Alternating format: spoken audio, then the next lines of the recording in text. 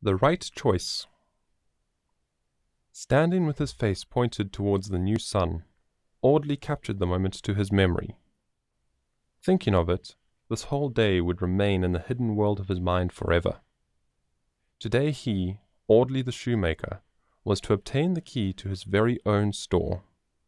How many days, weeks, months, years had he imagined this moment, when he had lain quivering in the corner of his master's store, dreading the beating that was soon to come, being undeservedly punished. He had watched his dear little brother die at the hands of the enraged master. Through this all, he had survived with the thought that one day he would own his own little store with a wooden sign hanging just above the doorframe, telling the whole town that if they wanted new or replaced shoes, all they need do was to step over the wooden threshold and he would be there to serve them. And on the dark nights, when his master's beatings had lasted so long and were of such vicious force that he was certain that he would never again see the sun slip over the distant hills, he had vowed that no boy working for him would undergo such harsh treatment. And now, as he stood on the threshold to a new life, his heart overflowing with joy and excitement for the new world that lay in front of him, his mind racing on what to do first, his hands trembling with the brass keys, allowing him to enter the life he had so long desired. Finally taking a hungry gulp of fresh morning air, he slowly pushed the keys into the lock, and with a confident twist, the old wooden door swung open, allowing the sunlight to fill what would otherwise be a dingy room. Inhaling another mouthful of the delicious air, Audley stepped into his new life. First thing that he had to do was employ a journeyman and find a much-needed apprentice. With confident strides of success, he made his way out of the shop and down the street, his mind racing before his long strides. He was thinking of his dear friend's younger brother, who was without a master at present, as his late master, also a shoemaker, had died of the plague recently, leaving the poor boy without employment or a fulfilled trade. Audley's long, strong legs made short work of the distance to his friend's house, and within minutes his sun-darkened hand was upon the decaying door. Upon his entry into the mud home, Audley had to stand still for a few moments, letting his eyes adjust to the dim interior of the little home in which his friend had lived all his life.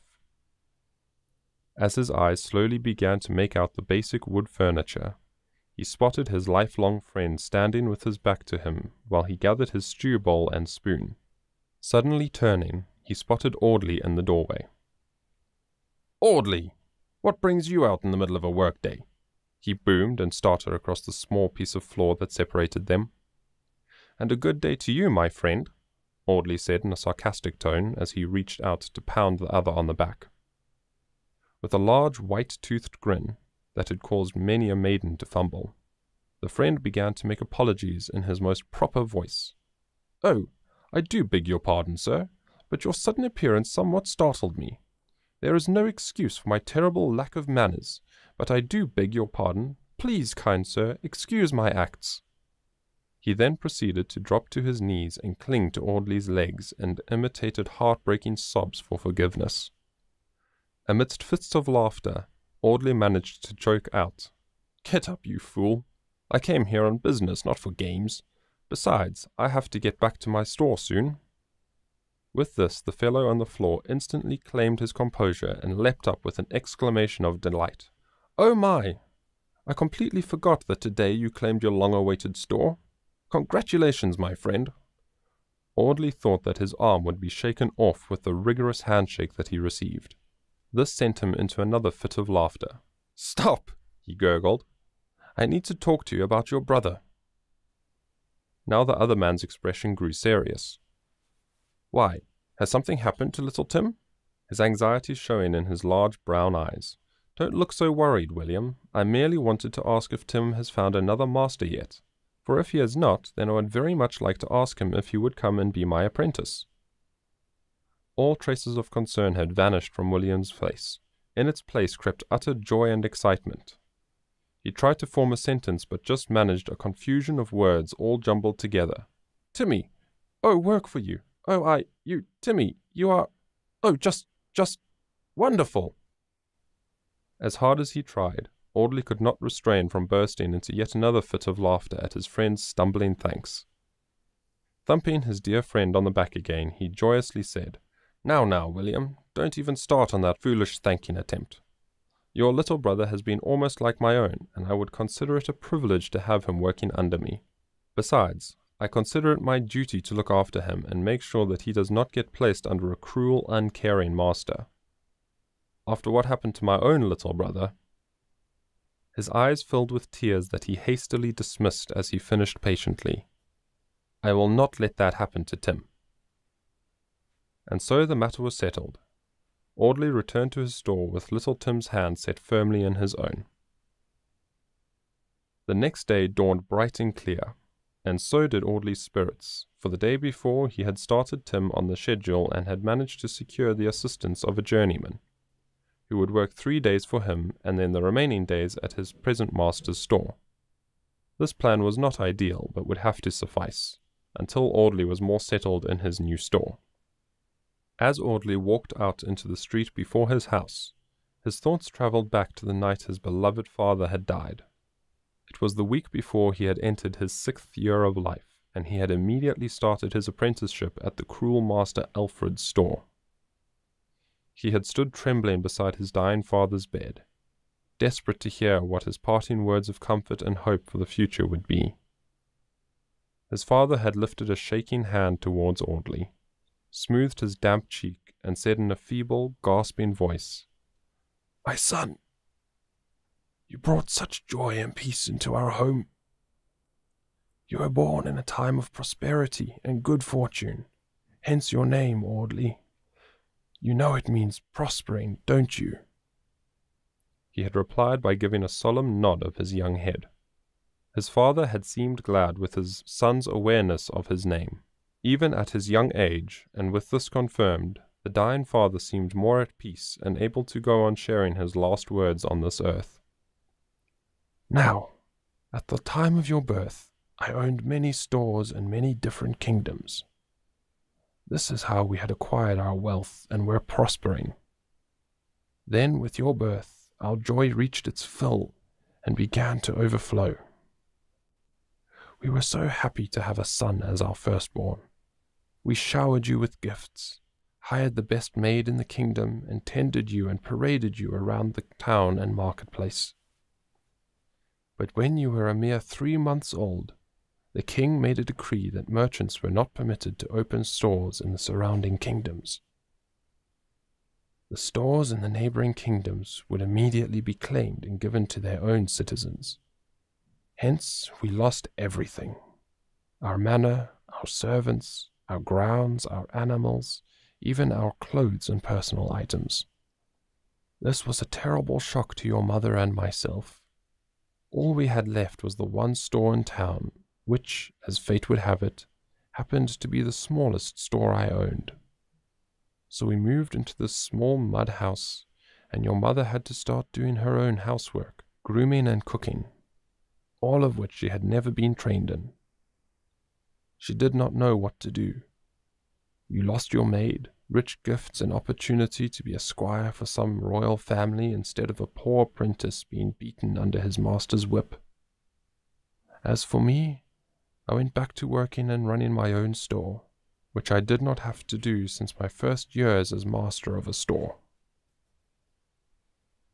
So now, my precious boy, you know all our sad family history.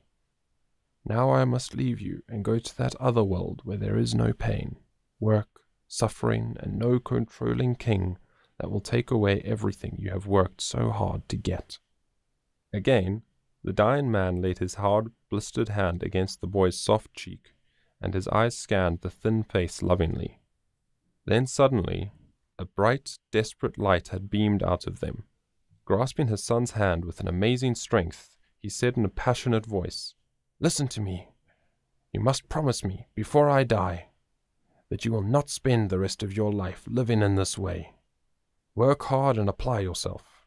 Make your way up to the top where we once were. But don't let anyone take it away from you. No one. Promise me. Promise me now, quickly, before I am taken away from you." With tears cascading down his face, The youth had grasped his father's hand, and with a passion far exceeding his years had promised, "I swear, father, that I will do what you would have liked to see me do. I will bring back our wealth, and fulfill my name's meaning." And with that, his father had died with peace in his eyes. And now, 12 years later, he stood outside his very own store. He felt that at last he had begun to fulfill his promise to his dying father. There was much work to do still, but he sensed that he had begun the journey. His eyes surveyed the street, spying young Tim skipping in joyous glee to begin a new day at the workbench. Audley smiled at the sight, wishing that he too had had such a carefree look during his apprenticeship. But that was in the past now. He must look to the future, with its trials and troubles, joys and worries, surprises and sorrows. But through all this, he must do what he had promised his father. He must succeed. A small hand tugged on his tunic. Looking down, he met the dark, innocent eyes of his young charge. A smile tickled along his dark, attractive face as his powerful arms swept down to retrieve the little treasure at his feet. Tossing him in the air, he listened with joy to the squeals of delight exuding from the small child. Settling him into a seated position in his arms, he questioned the boy with playful seriousness. "So, my little man, what is it that you wanted of me that you persisted in the tugging of my very new tunic?" He forced his brow into a playful frown. The child, whose eyes were well trained for his Uncle Ord's games, burst forth into a fresh eruption of giggles. "Oh, Uncle Ord," the child merrily giggled, "you are so funny. That tunic is older than me." He giggled again then, setting his small face for the business at hand. He questioned, "When shall we start work? And where am I to put my lunch that brother sent with me?" Two very good questions indeed, ones that needed immediate attention. Squaring his broad shoulders, Audley addressed them in order. "Well, my young sir, we shall begin work when the sun begins its work of shining over the land, and we will end our work when the sun retires for the day. As to the placement of your lunch, I think that we had better venture inside and investigate as to the very best spot you could place it in." Swinging the child to the ground, he offered his hand, and the two made their way into the store. The weeks that followed were filled with the flurry of setting up a new shop. There were counters to make, workbenches to construct, store furniture to design, and, of course, lots of cleaning to attend to, for the store had stood abandoned for over 3 years, so the dust and decay was vast. But with the diligent help of his young apprentice, Audley was able to make quick work of the chaos, and within 2 weeks he pushed open his newly hung door and welcomed the public inside. His business grew as word quickly spread throughout the small village that the new shoemaker was a stupendous craftsman. His work could not be faulted, and he was honest and prompt with his orders. Soon, travellers from the neighbouring villages began to visit Audley's shop, to purchase his amazing shoes, and to bring him their old worn shoes that other cobblers could not repair. Audley welcomed all into his humble store, and received each order or request with a cheerful smile and pleasant words. He took great joy in being able to help others, and when his craft was praised he would meekly smile and try harder to make the next order even better. His fame spread even to the ears of the young princess in the grand palace, and one fine spring day, 3 months after swinging his door open, a young messenger that was dressed in the palace's finery stepped over his threshold. Audley immediately rose from his workbench and, wiping his grubby hands on a rag, went to assist the messenger at the counter. His merry voice rippled around the clean room, filling it with the warmth and sparkle that caused many to return to the humble building. "Well, good day, sir. What may I do for you on this most beautiful of spring days?" The messenger seemed uncomfortable to be in the lower parts of the region, as he shuffled his weight from one foot to the other. A high-pitched voice followed the soothing one after a few moments. "I have come here on an order from the princess, to request you to create an absolutely original pair of slippers for the young princess to wear to her father's dance in a few days. I have brought a pair of her older slippers for you to make a match in size. And here is a scrap of the fabric her dress is to be made in, The slippers need to match the dress perfectly, and they must be unlike any other slippers ever created. Do you understand? If these slippers do not meet with the princess's liking, your little store could be shut down. Now, I will be back in 3 days to collect them, and they had better be acceptable." With that, the puckish-looking messenger dropped a silk-covered box onto the counter. Swishing his cape around his plump shoulders, he strode boldly towards the door, obviously eager to be free of the village sounds and smells. Audley stood behind his large wooden counter. Shock washed over his whitened face. His store being shut down? That could not be. Not after all he had endured to attain it. No, he would not let that happen. He would make the very best pair of slippers the princess had ever seen. She would not be able to dislike them. He would make sure of it. Stretching his hard-working hands out, he wrapped them gently around the soft box. With careful movements he drew the pin out of the lock and lifted the lid. There, inside, were the prettiest slippers he had ever seen. They were of a milky white velvet. A lace ribbon threaded its way through the edge of the slipper. Shimmering beads travelled together to make patterns of flowers and dewdrops upon the alluring fabric. His eyes indulged for many moments in the study of these amazing little slippers. Once his appetite was satisfied by the examination of the artwork in his hands, his mind was able to focus on the task before him. Creating a masterpiece that would surpass even this one. Shock once more cascaded through his system. He had never made a pair of finely laced slippers before, let alone a pair that related to this level of perfection. How would he even begin with this daunting task? Where would he receive his inspiration? Where would he get the supplies to create these slippers that would adorn the tiny feet of a princess? In his despair, he cast his eyes down, and there, pooling at the bottom of the silk box, was exactly what he needed to begin this project. The scrap of fabric the messenger had spoken of. Letting his finger indulge in the sweet coolness of the silken fabric, he raised it out of its rested position. Holding it up before himself, he measured it out. His heart leapt at the discovery. It would be enough for him to make 2 little slippers out of. He would even have a bit left over if his measurement was correct. Re-inspired by this discovery, he turned to scan his eyes through the store in search of his young ward. A squeal from outside distracted him, and his head immediately swung in the direction of the note. There, twirling under the new budding leaves, was the young boy his eyes had sought moments before. The child's arms were outstretched, his rounded face cast back and his thin legs propelling the small body into a spin. His peals of laughter floated softly on the cool breeze. His complete contentment at the ability to be in the new birth of a season vibrated off his young face. The older eyes that watched the twirling boy suddenly took on a new light. He had his inspiration for the daunting task. He would present the princess with slippers of spring, and make her feet dance in the contented way that the young boy outside was enjoying. With determined eagerness he set to work. The tap of a cobbler's hammer could be heard late into the night, the lamps in the shoemaker's store burning long after the others in the village had been snuffed. 3 days he worked, day and night, creating his masterpiece. His young assistant eagerly offered his hands whenever the master required them, his dark eyes watching in amazement as the small slippers began to take form.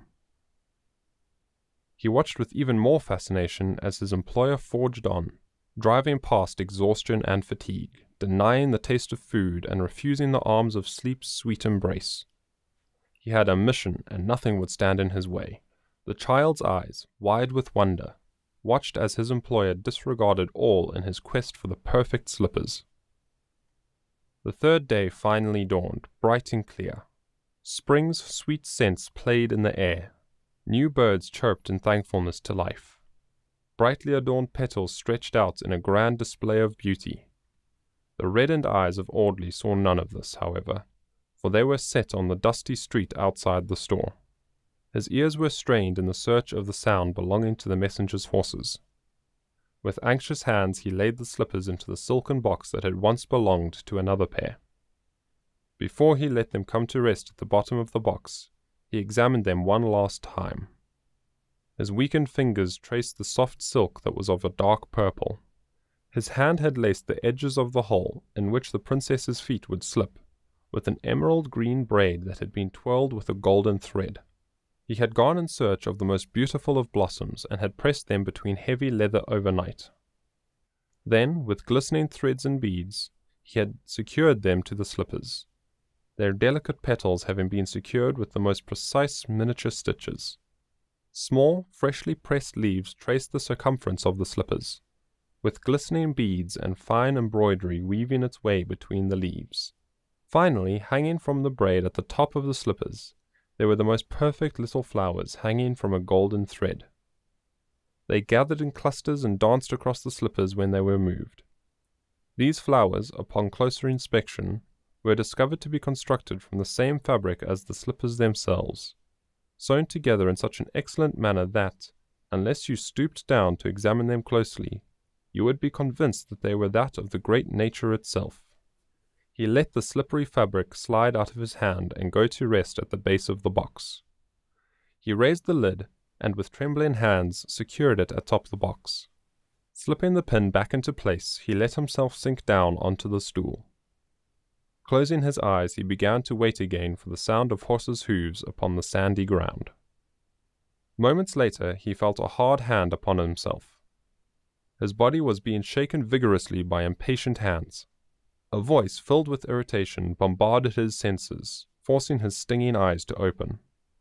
He met with the red face of the messenger as his squeaky voice grated his tired ears. "Come, man! Waken from your rest! I have got to be on my way, and you need to give me what I came for. Come, wake up so I can be going." With each word the shaking increased, and so did the messenger's frustration. Making his eyes grow larger, he raised his head from the counter and made an attempt to stand. Confusion, generated from his interrupted sleep, had covered his mouth as a large yawn escaped. The messenger's voice pierced his senses as he again asked for it. His mind still in a fog of sleep, the shoemaker questioned around yet another yawn. "What is it you are referring to, sir?" The red-faced man's voice almost pierced the walls as he shouted. "The princess's slippers! Give them to me at once!" Recollection flooded his mind, washing away all traces of sleep. The messenger was here. He had been sleeping. Rushing to the workbench, he collected the silk box and quickly thrust it into the messenger's hands. With the placement of the box, he said, "Here you are, sir. I am most dreadfully sorry about the fact that you found me sleeping. I have not had much sleep the last few days as a result of my desire to complete this order before you returned. I do hope the princess will be pleased with it. Oh, here is the old pair you sent." Handing the second pair of slippers to the messenger, he forced his stiff, tired lips into a smile. His attempt seemed pointless, for once the man had resecured the second pair of shoes, he turned abruptly away and stomped out of the door. Audley watched as the galloping horses drifted out of sight. It was done. He had made them. Now all that was left to do was wait. Wait to hear what the young princess thought. His fate was in her hands. Her like or dislike of the slippers would determine whether or not his store would stay open. These thoughts rushed through his tired brain as his eyes began to slip closed. Realizing that fatigue was now a pressing force against him, he forced his legs to take him towards the back of the store, where a freshly made bed was waiting. He collapsed onto the bed and allowed sleep to invade his exhausted body.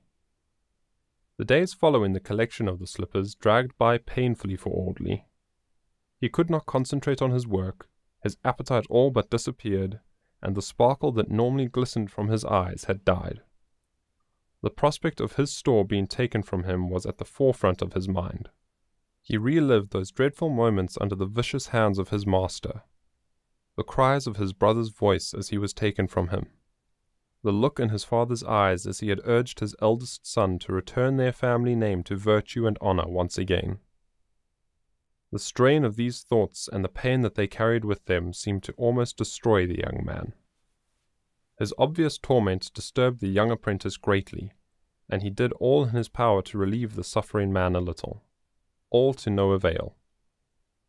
Finally, in complete despair, the young child asked if he may be given a few hours' leave after work. His employer granted his request, and as the sun sank down below the distant mounts, he rushed from the store, his little feet pounding the sandy ground as he rushed past stores and mud houses, reaching the one he desired above all. He set his teeny hands to the hard door. Gaining entry, he rushed to the lanky figure in the shadows, his voice carrying the alarm his heart felt. He tugged at his brother's hand. "William, you have to come with me right now. Audley has gone almost mad. I don't know what else to do. Please say you will come." The pleading tones needed to beg not a moment longer, for his brother had seized his hand and was dragging him out of the door before he had finished speaking. The brothers made their way hastily back to the shoemaker's shop. On the way, William demanded the little boy tell him all that had transpired. Once they reached the dark door, he understood the entire situation. Kneeling so as to be able to look into the child's eyes, he said softly, "Timmy, I wish to speak with Audley alone. Could you go to the neighbor's for a while I talk with him?" The little head nodded. He would be glad to have a time to visit with his friend in the house adjoining the shoemaker's. Seeing the child safely rush into the opposite door, William stood and entered the shop of his dear friend. His voice vibrated off the mud walls as he called out, "Audley? Where are you? Tim came and called me. He said you were not well. Ouch!" His voice stopped as his leg bumped into the workbench. Rubbing his insulted knee, he called out again, "Come now, man. Where are you? I can't see a thing." A movement in the corner of the room caused him to slowly make his way in that direction. Feeling something soft with the tip of his shoe, he dropped down and in blind fumbling he found his friend huddled in a tight ball in the corner. "Audley! What can I do to help you, friend? Tim told me the whole story. Poor fellow, you must not punish yourself over this. You are too strong and have gone through too much to let it get you down now." He laid his hand on the cowering figure's arm, shocked to find how thin and weak it was. He continued in a comforting voice, yet one that would not be refused. "Come, let's get some light in here and then see to finding you something to eat." He gently raised the shadow of a man up and guided him over to the workbench. Settling him down, he went in search of some lint and a lamp. Striking the lint, the room instantly took on a glow of light. Returning to the table, he placed the lamp in the center. After collecting a plate of food that Tim must have prepared earlier, he sat himself down opposite his friend and waited patiently for him to speak. Audley slowly chewed on the piece of cold meat. Swallowing hard, he gradually brought his eyes up to meet with those of his friend's concerned ones. His body ached from lack of sleep and food. His eyes felt dry and scratchy. His brain had finally gone numb. The sight of his friend created feeling to return to his head. He wished it would go away. He wished it would all go away. Life was too hard to keep on living. There were too many responsibilities, too many demands that you could never reach, too many feelings. Death would at least offer relief from it all. His head dropped against his chest as he squeezed his eyes shut, trying to squeeze the returning memories away. His friend's voice interrupted his efforts. "Audley, you can't go on like this. You can't sink into a place that one will never be able to reach you again. I know it's hard. I know you don't want to go on. But you have to make a choice now. You either let yourself go and wait for death to come in, for that is where you are heading at the moment, or you can get up from this place. You can leave all the trials of your past just there, in the past, and you can make a difference for others so that they don't have to go through what you did." A hand came to rest on the slouching shoulders, as the soothing voice continued in an even softer tone. "Just look at what you have done for Tim. You very well may have just saved his life, for you know that unless you had come into my house that day and offered him this job, he would have had to go to master role, and you know how he treats his apprentices. Tim's small frame would not have been able to withstand Roll's cruelty for very long, and he would have probably been with your brother by the end of the year. So you see, Audley, your horrific experience of your youth can save others now in your adulthood. You just have to make the decision to let them work for you, instead of against you. Come, friend, make the choice." He squeezed Audley's bony shoulders. The grieving man succumbed to his emotions and let his body vibrate with sobs that had been suppressed for over 15 years. His friend's strong arms held him close, till at last the tortured body began to relax, and in a hoarse whisper, Audley choked out, "Thank you, William. I think that you have just saved my life." After inhaling a few deep breaths, his voice was heard once more. "I feel sleep approaching at last. Could you help me to my bed, dear friend?" No answer was needed as William's powerful arms reached out and assisted Audley to his feet. Casting an arm around his weakened waist, he slowly led the exhausted man to his bed. Sun rays glittered through the doorway that led to the small bedroom. Audley raised himself onto one elbow. Rubbing his face with grubby hands, he examined the fall of sunshine upon the mud floor. The patterns weren't normally that long when he awoke in the morning. Come to think of it, he did not normally see the rays at all in the morning, for the sun rose behind the house, thus preventing its shafts of warmth to enter the shop till much later in the day. How could it now be that the sun had found its way into the room in the morning hours? As his confused mind churned these thoughts over, a familiar step was heard approaching the room, and within seconds his friend's cheerful face emerged from the opening. "You're awake, finally! I was beginning to think that you would sleep the whole day away. How are you feeling?" William approached the bed, collecting on his way a bowl of broth and a chunk of bread. Audley received them gratefully, for since his wakening he had been overwhelmed by a tremendous hunger. Sinking his teeth into the bread, he took a moment to enjoy the satisfying flavor of food again. Then he asked, "What time is it?" Clucking, William answered, "Well, my friend, it is very late indeed. In fact, the sun is about to retire from its day's work." Shocked by the lateness of the hour, Audley tried to lunge from the confines of the enjoyable bed, only to be stopped by his still chuckling friend. "There is no need for you to get up now, since you will just be returning to this spot in a few hours. Lay back now and let me tell you what happened today." The weakened body relaxed once more against the cool covers, as the other settled himself on the edge of the bed. Looking quite comfortable indeed, he began to relate the events of the day.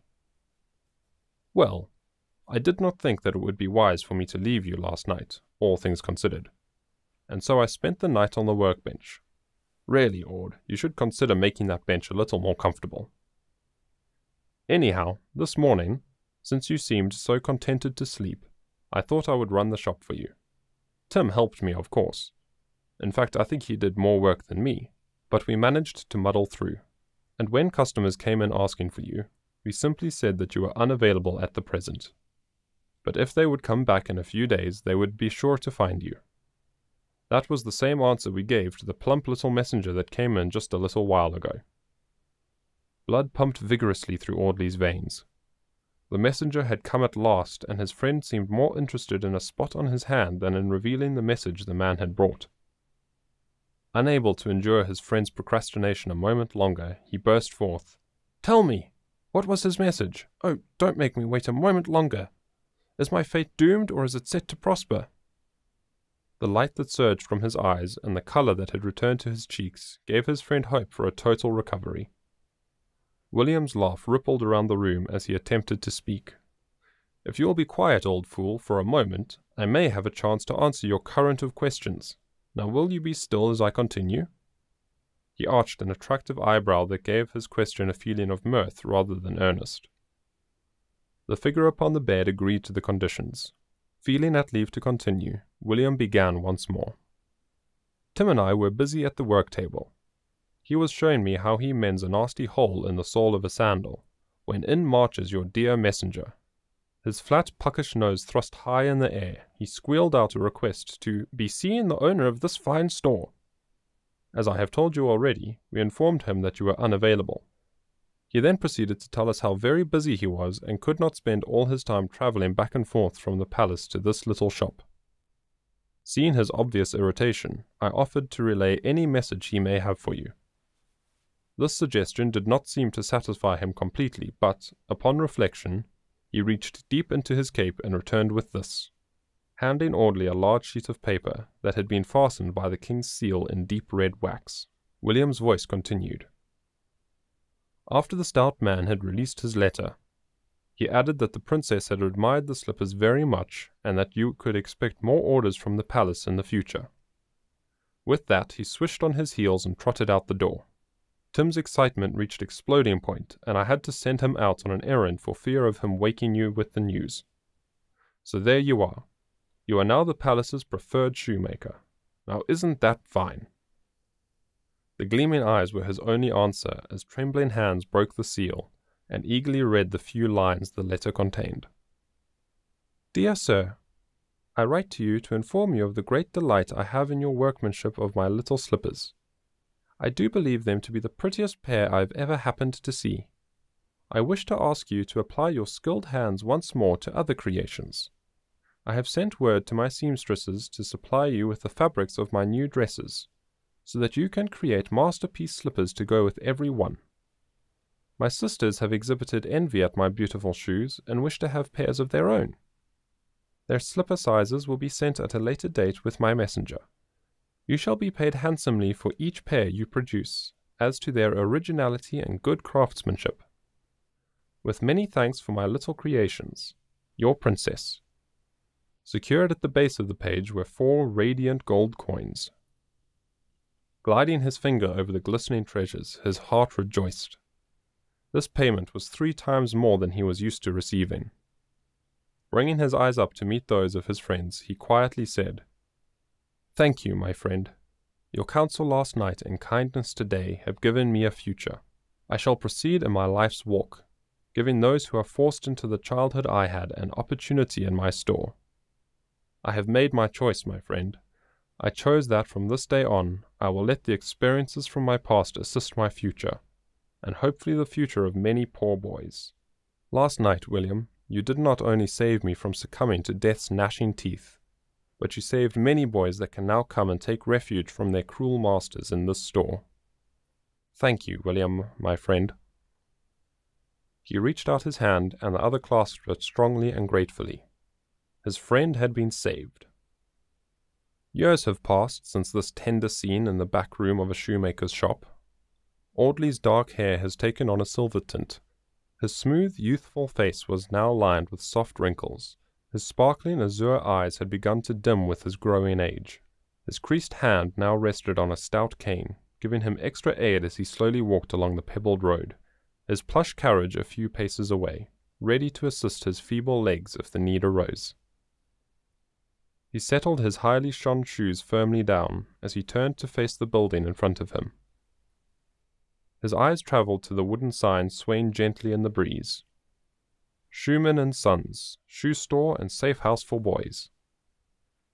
A large grin eased its way over the wrinkled face. He had done it. He had fulfilled his promise to his father, although years ago. He had restored the name of Shoeman to its rightful place, and he had completed the legacy his father had wished to leave him.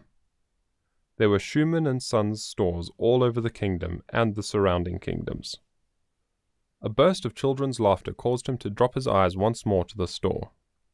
A group of them lined the work tables. Their leather aprons held the same name as the sign outside. Their little hands worked quickly as they processed shoes and slippers of all colors, sizes, and designs. The gaggle of customers gathered at the counter were being attended to in a friendly fashion by an older boy. He was attempting to fit a lady's slipper onto the foot of a little boy. The child's laughter rippled once more out into the street as the young man scratched his head in play confusion. The old man's eyes took on their familiar sparkle as he watched the proceedings inside the store. Finally, he turned his feeble legs towards the carriage, his mind filled with a contented thought. With a smile lurking beneath the wrinkles, he stepped into the carriage and began to rock away. With each sway of the carriage, his mind repeated the same words over and over. You made the right choice. The end.